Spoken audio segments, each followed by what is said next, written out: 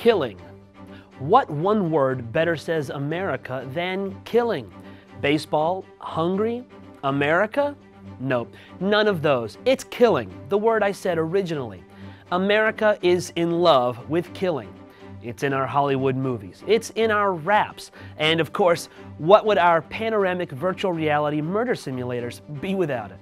Yet, guns, the hottest way of killing, have been outlawed for almost 6 months, leaving Americans asking, how am I kill things now? While much of the country has moved to Brazil, or pitifully resorted to not killing, a handful of Montana-based mavericks are tackling the problem head-on. Meet Toots Tanhat and his pilot Manmanda Darrens, 2 avid deer hunters from Lafayette, Montana. Killing big animals was once their way of life, and now with a military surplus helicopter and a little courage, it is again. But how can they kill without guns? Swords? No, not swords. Laser guns? No. Remember, laser guns are a kind of gun. So how does he do it?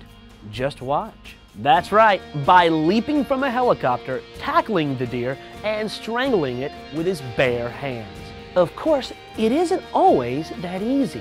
Most of the time, the deer doesn't want to be strangled to death. But with Manmanda gripping the chopper's control pole, there's no place the deer can hide. Get him, Toots! Toots says when he wrestles a buck, he likes to whisper mean things to it. I wonder what he's whispering now.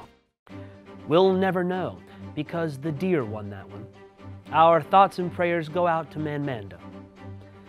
Yes, Mother Nature may have won this round, but the indomitable human spirit marches on, even in a gunless world. Still hoping, still killing. I'm Taylor Moore. Sweet dreams, Melissa.